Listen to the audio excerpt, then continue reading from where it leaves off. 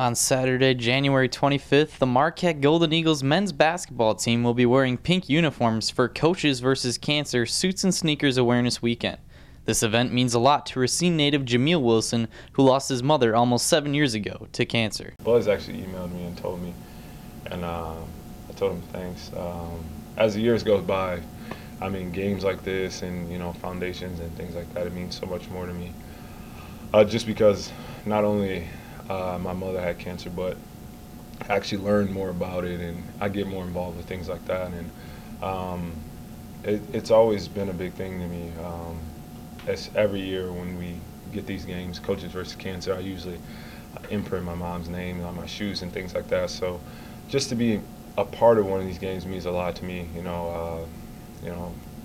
Playing in her name and actually having kind of recognition about it, it's pretty awesome.